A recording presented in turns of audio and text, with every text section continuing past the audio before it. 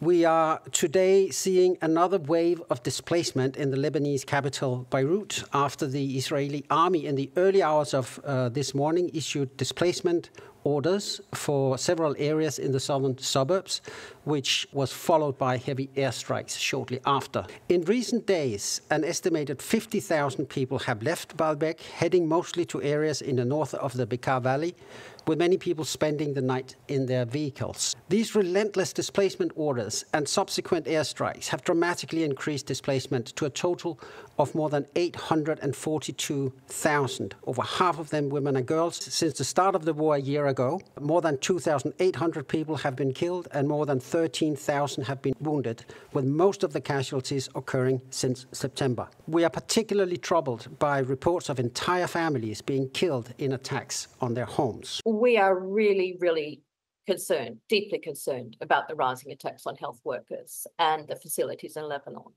And we are again and again emphasising that health care is not a target. Health workers are not a target. And we are certainly concerned about seeing the same pattern.